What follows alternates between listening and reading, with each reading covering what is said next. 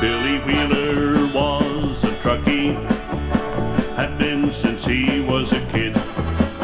He'd driven his rig anywhere you could name, and folks that knew him were glad that they did. Oh yeah, folks that knew him were glad that they did. When Billy first started trucking, he made himself a solemn vow. He'd always get his freight through on time, no matter where or how. Oh yeah, no matter where or how. The transport bosses knew his reputation. They'd fight just to get him on their line.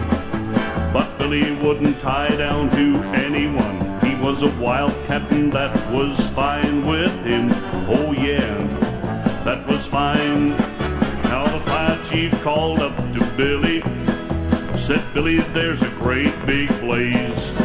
If it gets through the pass, it'll just run wild, and the whole countryside will be raised. Oh yeah, the whole countryside will be raised. Now Billy loaded up that trailer with 20 tons of TNT. He said, I'll blow that damn pass down, just relax and rely on me. Oh yeah, you can rely on me. Now Billy steamed down the highway, loaded with that dreadful freight. He got to the fire when it hit the pass, and everybody said,